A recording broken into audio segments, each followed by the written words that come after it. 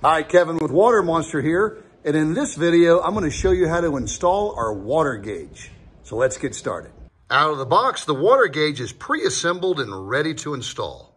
First, apply the water gauge sticker on the side of the WaterMonster tank, just above the hose bib. Screw on the hose splitter to the hose bib as shown. Stretch the fill tube and clamp it under the lip of the lid.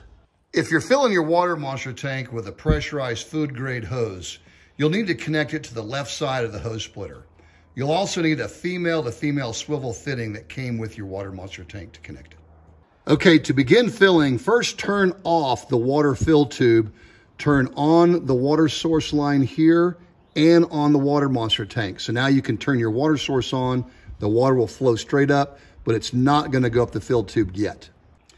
So as you're filling, if you want to check the water level, you'll need to turn the water source off first to block the water flow, and then you can turn the water gauge on. You see the water levels go up there. So now the water in the tank is flowing backwards and going up the tube, but we've shut the water off here.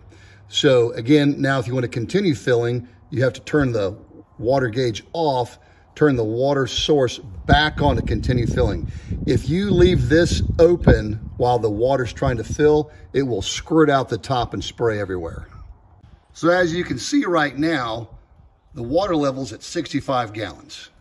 So once the water tank is full to your desired level, you'll notice here that we've removed the hose, we have this valve shut off, and the water flows backwards through this, and then the water gauge will display.